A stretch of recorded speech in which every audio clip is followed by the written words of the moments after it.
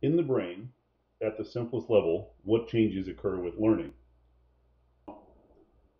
The human brain, of course, is an incredibly complex structure, with it mainly being made up of literally billions of neurons. What most people don't realize is that everything you do, from moving to talking to thinking, is simply the product of these billions of neurons interacting. While the individual neuron is an incredible structure, for now, all we're going to worry about is the flow of information. In terms of the interneurons in the brain, what happens is there's an input area, which is the dendrites, and information, literally voltage, comes in on these dendrites to the cell body. Then the neuron itself decides whether it's not going to fire. We're going to talk more about that later in the course.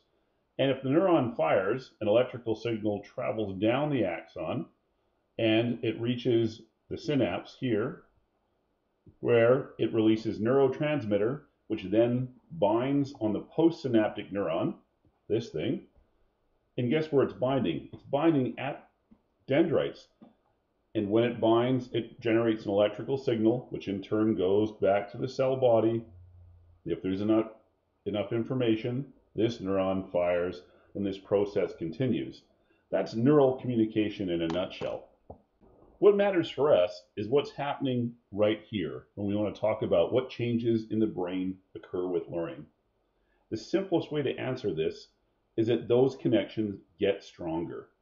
And if these connections are stronger, then you've got what we would call a memory. So when we practice, when you try to store new information, you're literally changing the strength of neural connections, the connection between an axon and a dendrite. And if that connection is stronger, you've got a memory, which means you have learned. If you think of what this means in terms of sport skills, literally there would be billions of these connections throughout your brain all over the place. And what your brain is trying to figure out is which connections are important to strengthen for the skill and which connections don't matter.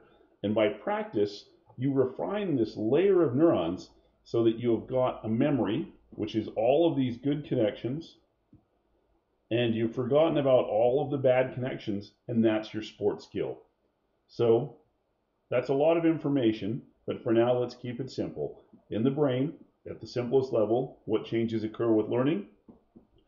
You have strengthening of neural synapses, and that forms a memory, and that is what you have learned.